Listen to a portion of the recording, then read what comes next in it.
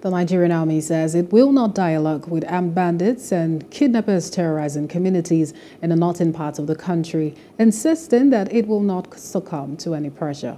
The General Officer commanding 8th Division Nigerian Army Sokoto, Major General Godwin Matkut, disclosed this to newsmen in Gusau, Zamfara State, while inaugurating RSM House at the military cantonment. He noted that troops will continue to go after the terrorists in their hideouts despite the rainy season. Earlier, armed bandits had ambushed policemen at a checkpoint in Bungudu local council of Zamfara State, which led to the death of 4 officers. They've been dealt with. That's why they are calling for negotiation. And that's why they said they want to come out and talk with us. But we are saying talking is not the solution. If they want to surrender, they should come out outrightly and surrender.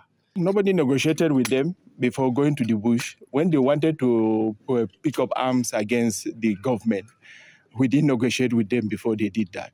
And now that they feel the fire is on them and they want to negotiate, well, I won't call it negotiation. They should just come out and surrender. That's all. Negotiation, I feel, is a booby trap.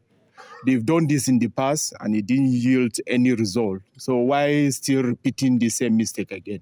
When they are ready, come out, surrender. We welcome them. Hello. Hope you enjoyed the news. Please do subscribe to our YouTube channel and don't forget to hit the notification button so you get notified about fresh news updates.